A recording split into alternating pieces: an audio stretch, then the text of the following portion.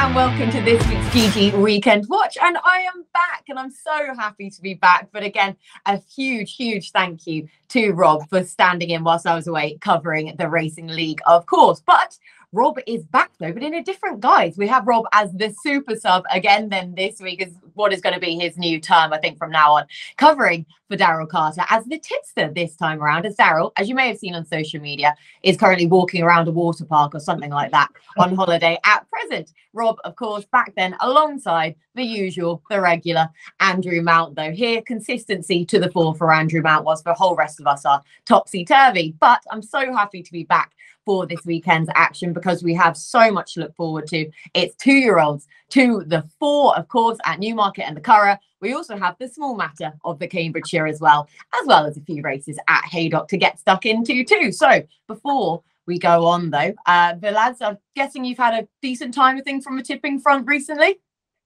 Kate, no, we've lost all our viewers. We haven't tipped a winner since you went off to get the big bucks from TV's Racing League.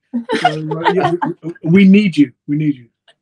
Well, that was the exact response I was hoping for, to be honest with you. But I find that very hard to believe. From what I've seen on social media, you've all been doing very well. So that is very tricky to believe. But we're going to crack on with the action, though. And we're going to begin at the Curragh with the Group 2 Beresford Stakes for 2-year-olds over a mile at 1:35, where it's no surprise to anyone, we have an Aidan O'Brien horse heading the betting with Adelaide River. So, Rob, seeing as you've been doing such a stellar job for us, would you like to kick us off, please? I would. And yeah, great to have you back, Kate. As one of the YouTube comments when I was on was Kate Tracey's let herself go a bit was one of the main comments that we had.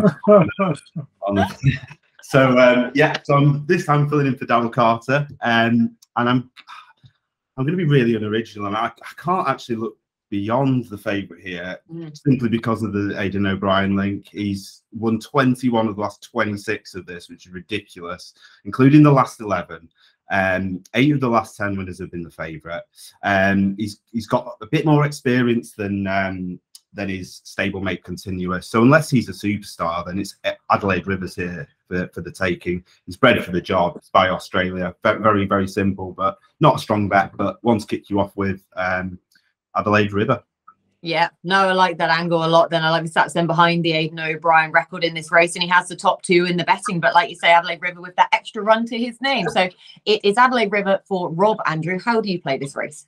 Yeah, again, echo Rob's sentiments about welcome back, Kate. We missed you, and I just yeah, and hopefully Daryl will be back next week. Won't have to suffer any more videos of Junior Donald Trump in his Florida playground. Icon across the hat is just a perfect example of what he is. Exactly. But yeah, again, the Aidan O'Brien angle is very difficult to get away from in this race. One interesting thing, though, is that in the last 10 years, only 7 of the O'Brien runners had just the one previous start. 5 of those won. And 3 of those started favourite on their debut, and they all won. And that certainly brings into in Continuous, because we know that, you know, genius though Aidan O'Brien is, a lot of his horses improve with racing experience. Some of the greatest horses from the yards have been beaten on their racecourse debuts over the years. And yeah, so Continuous, the fact that he went off favourite for that debut win was quite significant, I think. And at the prices, I'll just side with him over the favourite Adelaide Rose. Oh, so it's an Aidan O'Brien. Yeah, so Andrew taking on Rob then with Continuous at 11-4 rather than the 6-4 about Adelaide River. But both of the lads then looking towards the Ballydoyle horses at the head of the market for our opener at the Curragh. We move on to Newmarket next, where we have more top class 2-year-old action with the Royal Lodge Stakes, which is another Group 2 over a mile, and we have a very short price favourite at the head of the market. We're Flying Honours as the 4-7 market leader. So Andrew, only 4 runners here. How do you play it? Yeah, you look at pure ratings, you look at speed figures, you think, well, Flying Honours is run faster. If you just take any set of ratings, like Top Speed in the Racing Post is run faster in all 3 of his starts compared to anything else the rest of his rivals have clocked. So you think, I mean, I did look and think, oh, 5-4 on is probably not a bad price. I think that's 7-4 on now. But the angle generally with the Rolling Mile at Newmarket is to side with early pace, and which would explain why Mark Johnson, now Charlie and Mark Johnson, have got such a good record at this track. And if you look at this race, we have had the occasional upset, and it's often been caused by Mark Johnson. He's had the winner a couple of times. So the fact that when the price is open, Dubai Mile, winner from the front the last twice, has been sort of nibbled at from 14 to 1 into 11 to 1. You think maybe that's the angle, probably for the forecaster without the favourites. I think Flying Honours will probably win, but on day one of this 3-day meeting, we saw Mark Johnson take the opener with a horse who'd finished 8th on its debut, who was in the van throughout. So I just think the value might be without the favourite Dubai Mile or the forecast Flying Honours to beat Dubai Mile into second, but I think the favourite will win. Oh, I like it though, but more betting angles and ways into this race than just sort of having to side with the 4-7 favourite, despite there only being 4 runners in this race, which Mr. Mount has given us. Robert, how do you play this race? Yeah, not too much to add to that really, other than I thought it was interesting that Greenland came over here rather than in the last race that we previewed and then been entered. But yeah, you can't really get away from Flying Colours. He's clear on ratings. Carobus won this last year for the same yard. It's a no bet for me here. I mean, Flying Colours could be absolutely anything. He's won 9.5 lengths and 5.5 lengths on his last 2 outings. But yeah, not really a bet for me. But I same as Andrew, I do think Flying Colours goes in here. Yeah, exactly. It's very difficult to get away from, as you say, on all of the figures that we have at our disposal. He just comes out on top of everything, but price is reflective of that. So at least there are some other ways to play it, but it is difficult to see past him for the win. So we go back to Haydock now, where we have a far more open betting heat as we switch tack here, and we go to the Old Boston handicap, a 0-105 handicap for 3-year-olds and over a mile at 205. Lads, if it's okay with you, I'm going to kick us off here because I like Auditor, who is available at 8-1, clearly comes here in very good order, continues to progress through the handicap rankings, just missed out on bringing up a hat-trick last time out when second behind the other joint favourite at Newbury when he took his chance back in a Class 2 handicap. He's been given a further £1 rise for that 1-length defeat, but his hold-up style should suit this race. He has an ideal draw here in Still Late, where middle tie draws have been seen to a positive effect in this race in recent years, and he can give some sort of recompense to Sean Levy after his torrid week as well, because he takes the ride on what remains a very progressive horse. So it's Auditor for me here. Rob, who do you like? Yeah, I was looking for a progressive 3 to 4-year-old in this. Montasab sort of sticks out, but I thought it was a shade disappointing actually last time at Ascot. But I thought Danny Tudhope gave him a shade too much to do there, and I'll probably be ridden a little bit more prominently this time. But I actually landed on Aku Najlar. I don't know if that's how you say it. Is that right? I'm so happy you said it first. Yes, I've got a big 4 question marks. He was no match for My Prospero and Reach for the Moon last time. I think I was probably a shade too high a grade for him, but this looks much more to his liking. He absolutely hacked up in his maiden, and rewatching that back, thought, this could be a really, really good horse. Roger Varian can do absolutely nothing wrong at the moment either. So yeah, in the same colours as Sakir last weekend, I sided with him at around 5-1. That was my play. I thought it might be a nice improver here.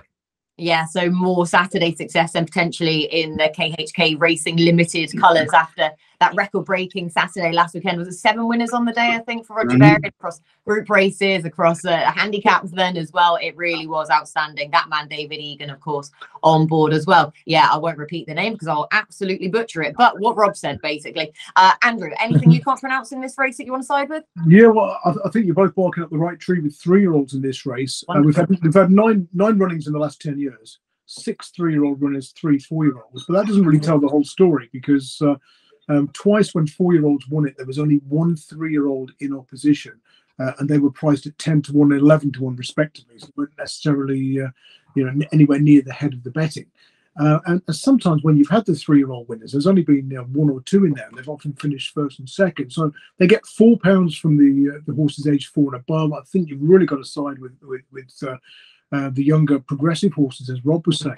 I think they've got the wrong favourite here. I'll be amazed if Montasib is favourite. I mean, he's 9-2 market leader at the time of writing. He's a 4-year-old who won his first 3 starts, and since then has been chinned at odds of 7-2 favourite, 4-1 joint favourite, and evens favourite. Couldn't even get the first 3 last time out with even money. I think he's a terrible price. I'll take him to be out the first three here. Of the older horses, I was quite interested in Astro King, because this is a Sir Michael Stout trained runner with a first-time visor. That's pretty rare. Since the start of 2019, 27 first-time visor runners from the yard, 9 winners, 33%, profit of £35.50.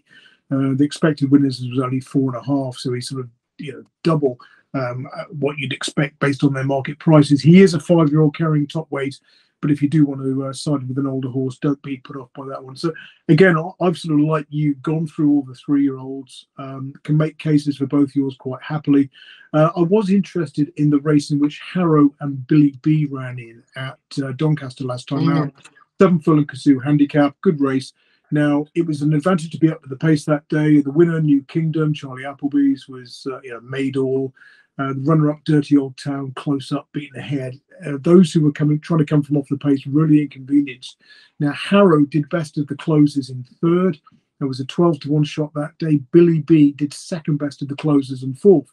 Was 15-2. Now, they both beat Roger Varian Zain El Arab, who was the 7-4 favourite, another one who was inconvenienced by the pace bias.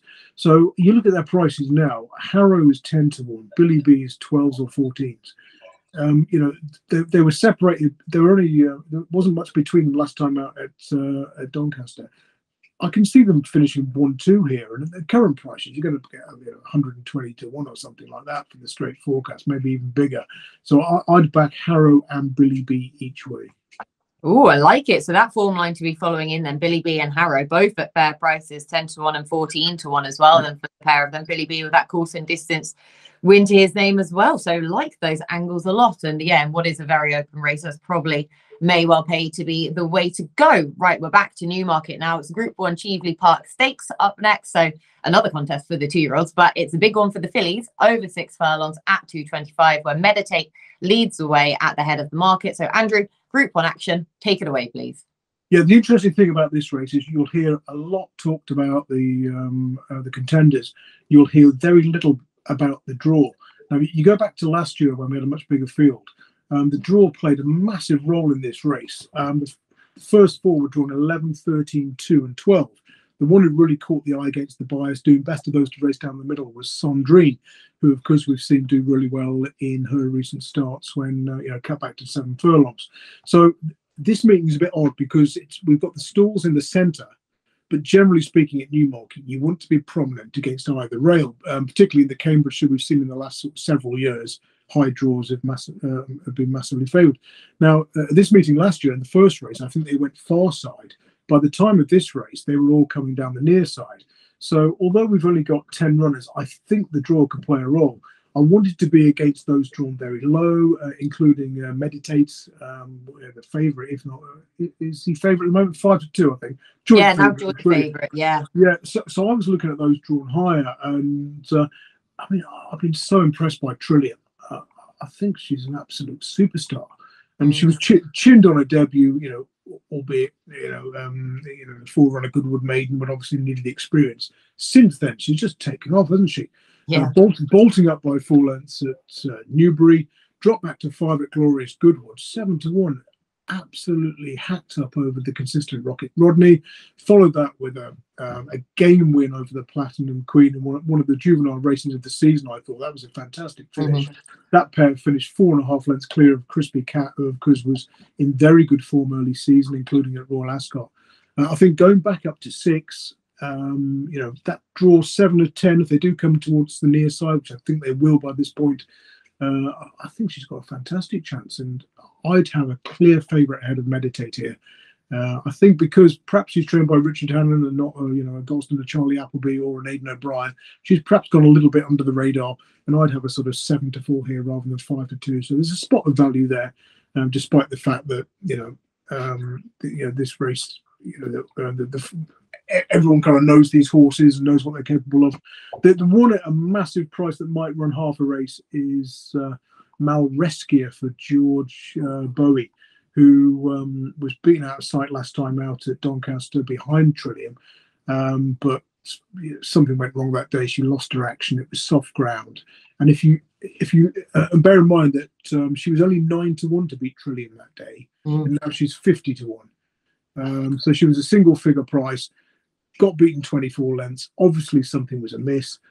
Other than that, she's never finished out of the first 3. And although she hasn't encountered ground on the fast side of good, which it might well be come Saturday, 50-1, you can sort of take the chance. So I'll go Trillium over Malreskia. Yeah, like take 40-1 then Malreskia. If she is okay, then after that just a 13-day turnaround after losing your action, you're going to have to hope that, well, George Bowie obviously knows his filly better than anyone. But yeah, you're going to have to hope that she is okay. And that was just sort of a blip on the day that she just didn't cope, like say, maybe with the softer ground more so than anything. But she's been readily dismissed, hasn't she, really, in this betting? But other than that, Trillium to take on Meditate at the head of the market. Trillium, just such a wonderful, wonderful, likeable type. So, Rob, who do you fancy in this race? Cannot disagree with that. I would say Trillium is probably my favourite flat horse. Yeah. Oh, nice. Yeah, absolutely love her. I was actually at Goodwood for her debut, where Andrew mentioned she did get beat. She was absolutely green as grass that day. It was probably the worst race card I've ever been to, actually. I was more there for Carl Cox afterwards, but I did get to see Trillium in the parade ring. Is he a stand-up comic? I've not heard of him. DJ, Andrew, DJ. Close. But she was noticeably bigger than some of these horses had had a run and been on the go for a little bit, but she was noticeably bigger. She's really filling out that frame now. That performance last 2 weeks ago was really impressive. Gave Platinum Queen far too much rope over 5 furlongs and somehow managed to pull it back. I couldn't believe it. So that was really, really impressive. She's just getting better and better, like Andrew said. I won't go over old ground, but yeah, she rates a really good bet for me in this. I thought Meditate looked quite a bit of a tricky customer maybe last time, got to the front and never really looked like winning even when she hit the front. And obviously bumped into a good one and came second, but I'm not sure the Rolling Mile will be suitable for her. But yeah, Trillium would be a really good bet. And the other bet that I'm going to have in this race as well, I couldn't get a price earlier, but what's she called? You're too shrewd, Rob. You've had all your accounts closed. Yeah, well, don't get my account banned. They know you. Juliet Sierra. It looks a really, really good improver for Rafe Beckett, and I'd like to have a bet on her to finish in the top 3. She's not really got any turn of foot, but she just gradually goes through the gears. She did it really well last time. She only won by a head, but it was kind of one of those where she was just sort of just doing enough. She galloped on strongly. She's got good attitude. She's really improving for Rafe Beckett, and I could see her staying on past a few of these in the closing stages and picking up some of the pieces. So yeah, 2 bets, but Trillium the main one, really, really strong bet for me. Yeah, so the lad going in with a 2-prong attack then for both of them from a betting perspective. Well, if Rob can eventually get on once he's finally hoodwinked the bookies to actually get his bet on Juliet Sierra there at a fair price, but both in agreement about Trillium. And of course, last time out, it was fascinating at Doncaster in the Flying Childers to see the Platinum Queen and Trillium facing off then after they were both breaking the course record at Goodwood on their previous starts as well, with Trillium obviously coming out narrowly on top there. So I think that is really likeable form line to be following, and totally agree with the pair of you about Trillium, to be honest with you. I think she looks a fair price there. Right, we head back to Haydock now for a 0-105 handicap for 3-year-olds and over 5 furlongs at 240. Wide open race as we'd expect. Plenty of characters we know loads about from this season and beyond. So Rob, nice easy one for you to solve, please. Yeah, really, really easy this. You're welcome. This is a bit of a cliff horse for me, really. It's great might stuff. be the last time now, but Nomadic Empire I do think is well handicapped here. Has won off 99 and placed off marks at over 100, off 93 here, slipping down to an attractive mark. I think this is probably the plan from David O'Meara. So on the back of last time, much improved performance actually in the Portland, 4th of 19. So showed a bit better form. And I think that might have been down to getting a bit of cut in the ground potentially, having been running on sort of good to firm. I think he looks really well treated here and primed for a big run and hopefully hopefully he's well handicapped and can do the business. That cliff, you're just edging ever nearer with the Nomadic Empire. we're getting towards the end of the season, so you may as well just keep following off of the end of that cliff there. So Nomadic Empire, yet again for Rob, as Andrew is cheering on. Go on! Read your blog. Go on! Yes! Care to elaborate? Now, Azure Blue. Oh, nice. Oh, brilliant. Yeah, 5-1 into 2-1, and then missed the break. Formal run fanning about trying to get her organised on a track that's massively favouring front runners, and then just got up in the shadows of the post from Loves Me Like a Rock, the one that you Taylor tipped. Oh, nicely done then. Getting one over to you as well, and against the bias then. Nicely done, Mr. Man. That's your job done for today then. Yeah, I'm off. That's it. Back to Haydock, please. If you're back in good order. I do like this race. Some old favourites in here. I mean, Count d'Orsay won this race 2 years ago. He hasn't won since, but he does go well at this time of year. He was third in the Portland last time, but ideally he'd need it softer. And it's been interesting because Kirkland Tellwright generally gets a lot of stick for overwatering Haydock. Yeah. Because at the last meeting, rain was forecast. He didn't water it, didn't arrive, and it was very quick. And we had a whole host of non-runners because the ground was too quick. So it might just be a bit too fast for Count d'Orsay, but if he doesn't run it, well here, maybe when we do get some proper soft ground, perhaps in October time, one to keep an eye on. Isle of Lismore, another one to keep an eye on. He's reliant on small fields, so 5 wins in fields of 6, 7, 7, 8, and 9 runners. Alligator Alley would be interesting. It generally attracts money whenever he runs. The race wasn't run to suit over course and distance last time. He's finished 4th. He's done best of those to come from off the pace. The winner, 2nd, 3rd, always up there. Now the 5th stablemate, Nomadic Empire, the one that my illustrious colleague mentioned, he was also held up. So he did 2nd best of the closers, and then of course went on to place in the Portland behind Chipstead, who I still maintain needs to go left-handed despite him keep winning on straight tracks. But yeah, Alligator and Nomadic Empire both of interest. But the one I'm going to side with is Sound Reason for the first-time blinkered Kevin Ryan angle. Kevin Ryan horses and first-time blinkers, first-time cheap pieces as well tend to do really well. Now, I had a big bet on Fast and Loose last week for the Bronze Cup, 40-1. He's finished 2nd by a short head to Danzan in the first-time blinkers. Now he had actually won in first-time cheap pieces earlier in his career, as had Sound Reason. So I think, like with Fast and Loose, that the effect of the cheap pieces is worn off over the sort of course of several starts. So with the first-time blinkers to hopefully liven him up, coming out store 5, maybe Sound Reason. I think it's a big price as well. Can give us a run for our money here. Yeah, the outsider of the field, 25-1 then for the former course distance winner in the first-time blinkers. Had to scroll right down then in the betting to find Sound Reason. So yeah, we don't dismiss that whatsoever with a good reasoning. Well, with sound reasoning. Oh God, hate myself for that. Even I'm just absolutely disgusted with myself for that. So I'll swiftly move on. But it was nonetheless never be afraid anyway. Of a good pun. Oh God, no, not when it's or that a crap terrible. one like that one. Yeah, exactly. I'm in good company, to be fair, aren't I? Right, Newmarket. We're back here again. Turn of the colts now. The Group 1 Middle Park Stakes for 2-year-old colts over 6 furlongs at 3 o'clock, where interestingly, Marshman heads are betting from Blackbeard in 2nd. So it's a question of how do you weigh up the top 2-year-old form lines, really, and who should come out on top therefore. So Andrew, fascinating contest to establish this 2-year-old hierarchy. Who do you like? Yeah, and again, even though we've only got sort of 8 runners here, the draw could still play a part. Stalls in the centre. If by this point they've decided they all want to come down the near side, then Zoology in stall 1, Blackbeard in stall 2 might not be in the best position. It's not the strongest race, is it? And although Marshman's drifted since the betting opened, 7-4 out to 11-4 from stall 6, I was quite happy to side with Carl Burke's runner. He's likely to be up with the pace. I mean, I know it was only first, but my God, to win by 8.5 lengths, that was some doing, wasn't it? And although he got chin next time out, that was at York behind Noble Style. And I thought it wasn't a betting race for me.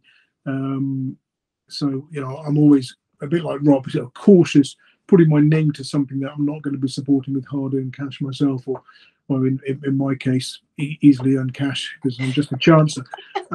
But yeah, and again, one interesting angle about this race is the amount of front runners who win it. Now, you look at the roll of honour of this race, the number of times the best horse hasn't won, is quite interesting. We've had, I mean, 25 to 1 winners, 22 to 1 winners. You see horses ping out, make the running against a favoured rail, and then never sort of improve from that or sort of live up to this sort of form again since. So in the last 10 years, 12 horses have made the running. A couple of times you've had 2 disputing the lead. 6 of those went on to win for a huge profit. Horses who've, even prominent races, have struggled. So being on the front end is massively important. I thought that would count against Persian Force, who tends to come from a little further back. And so Marshman, in the hope that he makes the running, I thought could win it. Oh, Marshman then on the front end to justify his place at the head of the market for Mr. Mount there. Rob, interesting then this race. I mean, of course, we don't have Sakir from last weekend doing the quick turnaround. We kind of doubted that was really going to happen, but this is going to help us establish a lot of the 2-year-old hierarchy for all that we don't have some of the big guns that we've seen this season. But who or where does your pin land? Yeah, opposite to Andrew, really. I didn't think Marshman was the favourite for me. Got a lot to prove. Was clearly progressive, but I thought there was better form on offer, and I like the Group 1 form Blackbeard's bringing. I think Persian Force is a good little marker. Always runs his race. He's ultra consistent. Really likable sort. But Blackbeard beat him and had him well held by half a length last time in France. He's taken a bit of time to get going, hasn't he, since the Coventry? He's a bit of a nutter, let's be honest. Yeah. He flopped in the Coventry. I think that might have been more to do with the ground maybe than anything else. And like I said, he was taking a bit of time to get over, to sort of get into himself, and he's performed really well in France since then. He likes to raise more prominently. And I think that'll suit this race at Newmarket. And yeah, I thought it was a really solid bet at around 100 to 30 of what he opened at. So yeah, Blackbeard for me, please. Totally agree with you, Rob. I am completely in your camp here as well with Blackbeard. Like you say, I think I like him. I think I'm drawn to him because he is a screwball. And he's just mad, isn't he? And you like pirates. Okay. And you like pirates. And we like pirate, exactly. It's just one of my 2 things. I love nutters and I love pirates. So what better way to combine it than siding with Blackbeard is how I'm going to do all of my tipping from now on. Yeah, the fact that my Cornish accent comes out and I sound like a pirate half the time does also play into that, I think, as well. But yeah, as long as he doesn't lie down when he actually gets to the stalls this time around, because he always threatens to lie down, doesn't he? He really sort of plays about. But in the race itself, he is just sort of a model professional, really, isn't he? He's super likable then. And I agree with you. I just think he's getting better and better. I think he has the stronger form. I love Noble Style, but I think that Blackbeard has more showing of that form time and time again. So I'm in total agreement there about Uar Blackbeard. Right, back to the Curragh then. We go back here for a hugely competitive sales race. It is the return of the Goths Million for 2-year-olds. Over 7 furlongs, massive prize money on offer, and it's attracted a really good lineup as a result. So who am I on to now? Rob, no, Andrew, back to you, please, if you're back in the room there. Goths Million, who wins it? Yeah, this is an incredible race because, as the name implies, there's an awful lot of prize money on offer. €611,000 to the winner, which might explain why quite a lot of senior British jockeys have gone over there, for one ride on the card. To get a slice of this, Holly Doyle riding Archie Watson's He's a Monster, for example, who was a winner at Chelmsford on his recent debut.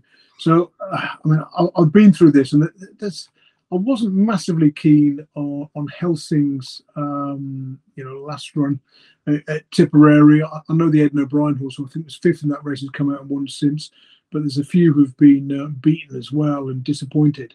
Hiawatha, second favourite, trained by Aidan O'Brien, wouldn't put you off that one. But I was looking at some of the English the British, I should say, who ran in that Doncaster sales race, the other golf-sponsored race. Cold Case won that, and again, it paid to be drawn low and race on the far side that day. Cold Case made all on the far side for Carl Burke, coming out of stall 7, followed home by horses drawn 4 and 1. Now, the winner, the 2nd and 3rd were up with the pace throughout. Galeron, who was 4th for Charles Hills, did best of those to come from off the pace. drawn in stall 8, and then 6 in that race with Richard Hannon's Magical Sunset. It was only 7-2, but weak in the betting when the draw bias had been established, drifting from 5-2, came from the back, and could only get within sort of 6 lengths of the winner. But given the pace bias, given the draw bias, I think Magical Sunset's run was worthy of an upgrade. I'm a big fan of Chris Hayes. He tends to be quite clued up when it comes to a track bias. He's on Hannon's runner, so I'll go Magical Sunset over Galeron or Galeron to boost that Doncaster form. Oh, like it. Well, but fair price is about the pair of those. So Magical Sunset 16-1, Galeron at 20-1 then as well. So both of those two fair prices, representing the British runners then flying the flag over at the Curragh. Rob, are you feeling quite so patriotic, or are you siding with an Irish horse? No, I am. Yes. This would be a bit more of a watching brief, but I'm going to have a couple of quid each way on probably just because of the name. He's a monster. If he's anything like his name, you'll hack up here. I liked his debut at Chelmsford. Raced prominently, looked pretty uncomplicated. He's stoutly bred by No Name Never. He's also got a bit of Debarwy in there on the dam side. Hollydale goes over for the one ride, and Archie Watson with his 2-year-olds, always good to follow. Not going to be my biggest bet by any means of the weekend, but I thought if he could get a few places here, and I thought He's a Monster might prove to be quite a decent horse in time. Yeah, like I say, you don't really name a horse He's a Monster if you don't think they're going to be pretty special in time, do you? So yeah, He's a Monster. Potentially another very good result for No Name Never then at the weekend for another 2-year-old with He's a Monster there. 12-1 for Archie Watson in interest, and that Hollydale is going over as well. Right, we sign off then with our final race that we're scheduled to cover with the easiest race on the card. It's the 340. It's a Cambridgeshire Stakes, the Heritage Handicap, 4-3 odds and over a mile, 1.5 furlongs. Wide open. Rob, I'm sorry, I feel like I'm giving you the short straw time after time with these handicaps, but over to you, please. Well, as I'm taking Daryl Carter's place, I may as well talk a little bit, haven't I? I've got 3 for this, obviously. Fair enough. Wide open. I'll spin through them pretty quickly, though. First 2 are for last year's winning trainer, Syed Bin Saror. Brilliant Light, I thought, had a very similar campaign to the one that won last year for him, having gone to Maidan early on in the season and then running sort of similar races. Ran well at the John Smith's Cup, fifth place, and ran well in a big handicap at Goodwood as well. I think he put a line through his last race at Yarmouth. There was just no pace on, really. This will be much more his cup of tea. I thought he was a good price at 25s. Then right at the bottom of the handicap was Electrical Storm. Oh, sorry. The other thing about Brilliant Light, before I go, is in stall 23. So each of the last 6 winners have come from 21 or higher. So that's another added bow for him. But Electrical Storm also gets in here off an absolute featherweight. He shaped really nicely last time in a class 2 over a mile. He was staying on really well, having been outpaced. So I think the 1 mile, 1 furlong here is going to suit him. He has run well over the over 10 furlongs, so I thought that was interesting. I think he'll be staying on late in the day. Kieran Fallon's also an eye-catching booking for that horse as well. And then from the bottom of the handicap, right to the top, the 2020 winner Majestic Dawn has got some really good form on the Rolling Mile. Has placed here several times, won once, had a 2nd, a 3rd, and a 5th. So I thought he was interesting off a career high mark. I thought it might be a bit too high in the weights, but he does have a claimer on, taking off £7, and has had a good campaign as well. So he's won a listed race at York, and been placed in a Group 3. So I thought he had a fair shout as well. So yeah, 3 for me. Oh, fair enough. Completely. When we have 29 runners to have to aim at in this race, I think 3 is perfectly fair, and you've made a very good case for them, and there's fair prices all around as well. Andrew, you're allowed 3 selections as well if you would like for the Cambridgeshire. Yeah, I might have 8. I mean, Sky Bet are 8 places, most firms are 6. And then if I back the winner, I might be able to get my aircon fixed because it's blown out heat when it's meant to be on 19 degrees and cool at the moment. Oh, the troubles of living in a sauna. Yeah. Exactly. Now, this is going to sound like horrible after timing, but I did nap Majestic Dawn when he won this 2 years ago at 40-1. Put him up on my GG. Oh no, we have this every year, don't we? I think he got me into profit on the Racing Post naps table. if I tipped a 40 to 1 in this race, it wouldn't get me into profit on the Racing Post Naps table. It's such a torrid time I've had this season. But again, I'm playing the draw. And although Rob's going back to that 2020 renewal, I am as well, but with a different horse, runner-up Lucanda. Now, Lucanda's coming out of stall 27 and is wearing blinkers for the first time, which is a massively strong statistical positive for the Rafe Beckett yard. And he had a winner in the first time blinkers at Kempton on the all-weather this week. He's got one running in the finale at Newmarket today with Churcher. Hopefully that's going to win as well, because I'll back that one at 11 to 2. And I mean, the key to Lucanda is ground on good or softer, ideally. Now, it's a bit tricky at Newmarket because I think they're calling it good to fill in places. But my God, they did not put a lot of water on the other day. There is some rain forecast for Friday. If it arrives, then Lucanda from stall 27 at round about 25, 28 to 1 could run a big race.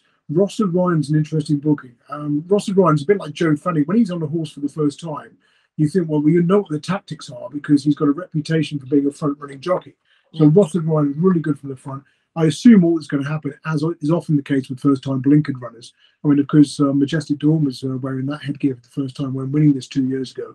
It's just going to be a case of blast and go off towards that near side rail. And I mean, I'll be inclined probably not to back him each way. Maybe just have a small stake saver because he's probably going to burn himself out and finish last or go on to win it. So Lucanda for me. There's another very interesting one among the high numbers, Arcoob, 50 to 1. Well, I think the last of the 50s went when I pressed the button earlier on, but 33s now. Comes from off the pace, which is perhaps not ideal for the Rolling Mile. But in this race, if you're backing one each way, 6, 7, 8 places, you're often looking for somebody who's not going to be up there disputing the pace and then drop away, but something that's just going to be ridden patiently to come through and pick up the pieces. You know, maybe you're going to finish 5th, beating 12 lengths, but you're still going to get that each way payout. And you look at his, record. He's very rarely out the first 3 or 4. A couple of times he has been this season. He was 12th at Epsom when he failed to handle the track completely, and then he was 16th of 18 at Goodwood when drawn in the car park. But you look at his wins as well, they tend to come in big fields, a couple of them in fields of 12 and 15 runners. He really impressed me last summer when he won at Leicester. Very hard to win from off the pace at Leicester in smallish fields. He's done so against the pace bias, and albeit off a mark of 82, he's now rated 93. But I thought Arcoob for William Jarvis, Conor Plan is taking off £7, 33 to 1 plus each way. A million places is the one for me. So I'm Lucanda, Arcoob, and the other ones are old mate Jimi Hendrix, who was given a shocking ride when I napped him in the Britannia, finishing 3rd. He'd caught the eye winning against the bias at Haydock the time before. You had to be on the inside that day. He's won round the outside from off the pace. So you thought, well, surely in the Britannia, 30 runners at Royal Ascot in the straight mark, he's just going to be given a patient ride. What happens? Rob Hornby makes the running. Disaster. He wins at Newmarket last time by a short head, probably should have won by 4 lengths, but again, wasn't given the best ride, even though he won. And then last time he's gone to Goodwood, drawn the car park and the Golden Mile. Now, the interesting thing about Jimi Hendrix, every time he's lost, he's always bounced back to win. 3 from 3. So, maybe he's got a touch of the Oxos about him, and that could be another angle with him. Now, those 3 are drawn 27, 28 and 29. There's your TriCast. Don't say you weren't told. Exactly. Go for the high draws then. And you've made a good case behind the draws, even for each of those horses as well. I thought Jimi Hendrix was a huge danger on that basis. And I've only just submitted him, such as the trappy nature of this race, understandably so, that I had to omit them for some reason. He was one that just about fell by the wayside for me. So I'm terrified that you've just tipped him up there as well at 14 to 1. But I'm taking 2 in this race. I might reevaluate it and go for 4, to be honest with you. Come on, Kate. I mean, you're getting £1,000 a day for working for the Racing League. You can put a 5 on. So why not do what I want now? And I needed about 4 horses for all of those Racing League contests, and I still wouldn't have got the winner anyway. So I need to come back to form in the Cambridgeshire.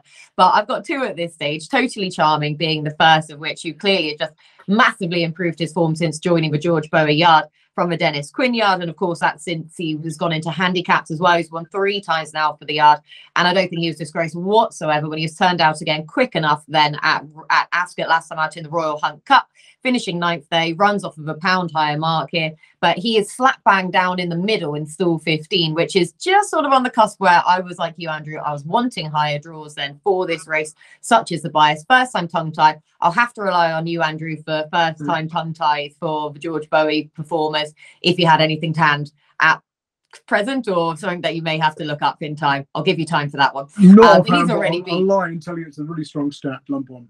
Thanks so much for just falsely boosting my confidence behind him. I appreciate it. Very interested about the draw, where the split will be, because I think Majestic Dawn is drawn right in the middle and sort of stall 14 or 15 tends to blast.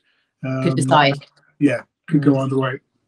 I know, and then Totally Charming is probably going to follow him to the far side, which I really hope is not going to happen. But yeah, Totally Charming, I thought I had every chance again then, and he's already been nibbled in the market. And one that's more difficult to make a case for, but it does at least have the higher draw, Perotto.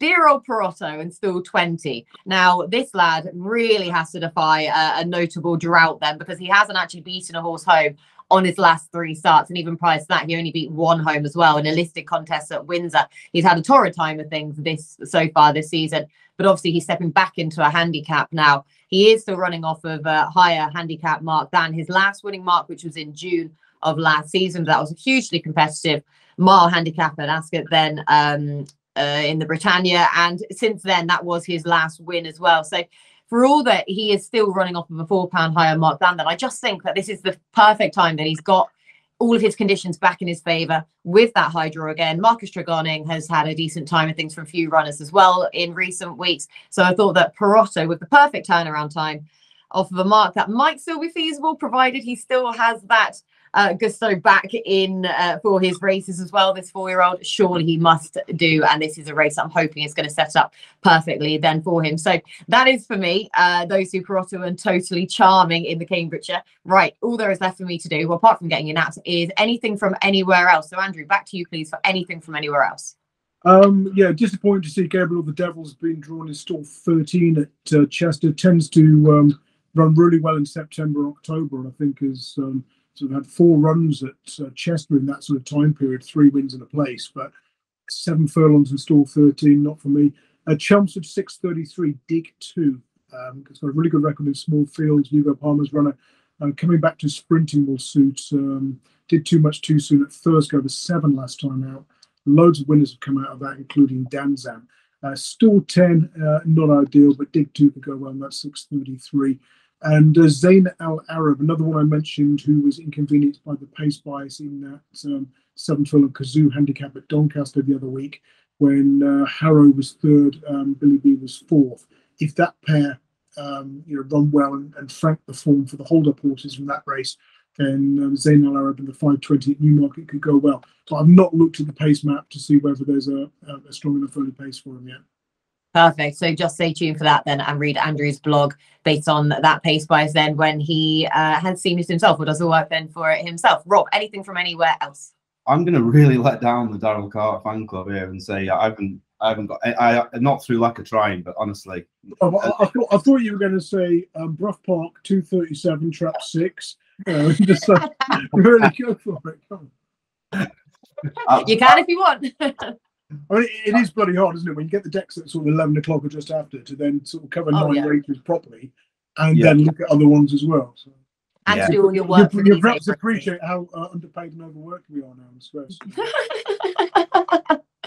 Rob has no answer back to that, and I think it's rightly so. I think it's very fair that you leave comment for that. Rob, very understandable that you don't have any other bets, and especially with the 8 races that we've covered in depth today. So I'll come back to you though, Rob, for your nap of the weekend, please. Oh, I'm not deserting Trillium. Absolute darling.